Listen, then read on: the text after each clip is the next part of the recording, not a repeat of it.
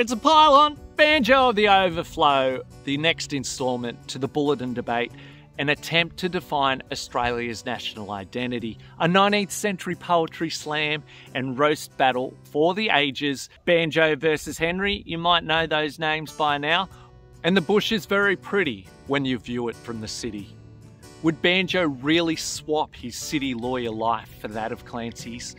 Initially credited only as K, the second parody in the series, Banjo of the Overflow, was written by Francis Kenna, an Australian poet, journalist and Labor member of the Legislative Assembly in Queensland. He also edited the Brisbane Worker. Banjo of the Overflow is set in the perspective of a jackaroo writing to Banjo, asking for some assistance, but none was forthcoming. "I'm busy, I'll see what I can do," was the response, the equivalent of thoughts and prayers. Kenna playfully points out the irony of a city dweller writing poems about life in the country.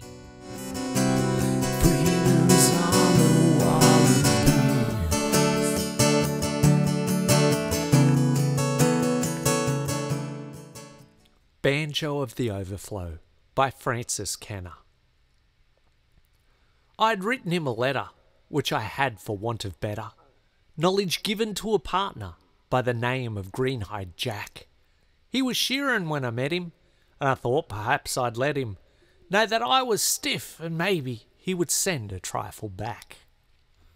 My request was not requited, for an answer came indited on a sheet of scented paper in an ink of fancy blue, and the envelope, I fancy, had an Esquire to the Clancy, and it simply read, "I'm busy, but I'll see what I can do."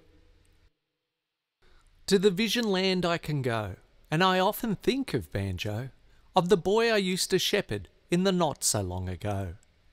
He was not the bushman's kidney, and among the crowds of Sydney, he'll be more at home than mooning on the dreary Overflow. He has clients now to fee him, and has friends to come and see him.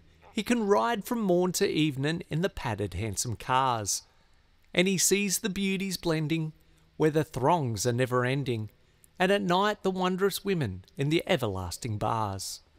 I am tired of reading prattle of the sweetly lowing cattle stringing out across the open with the bushman riding free.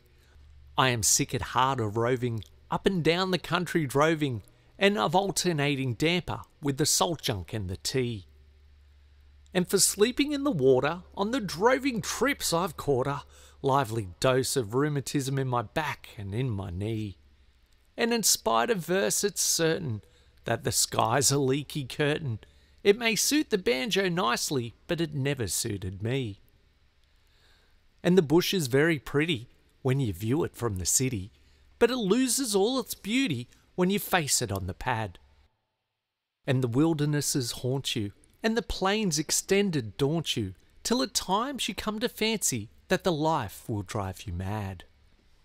But I somehow often fancy that I'd rather not be Clancy, that I'd like to be Banjo, where the people come and go, when instead of framing curses, I'd be writing charming verses, though I scarcely think he'd swap me, Banjo of the Overflow.